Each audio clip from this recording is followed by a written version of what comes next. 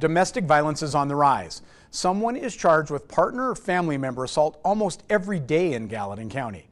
Our Cassidy Powers visited Haven, the local nonprofit that helps domestic violence survivors, find out why the numbers are so high. Domestic violence happens more often around the Gallatin Valley than you may think. In fact, in just the last year, one local nonprofit that supports survivors of domestic violence has seen an 87% increase in overnight stays.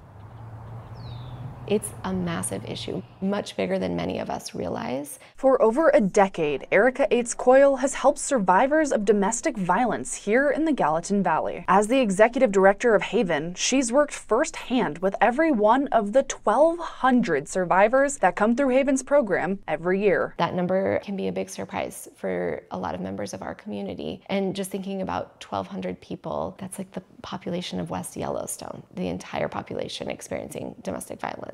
According to Break the Cycle, a domestic violence statistic tracker, every minute, 32 people experience domestic violence in the United States. And those numbers are reflected right here in Gallatin County. Last year, with a budget of $8.6 million, Haven opened their new facility with 30 bedrooms for domestic violence survivors. Today, those 30 rooms are almost at capacity, and Erica says will likely be full by the end of the year. Since the facility's opening, Haven has seen an 87% increase in overnight stays.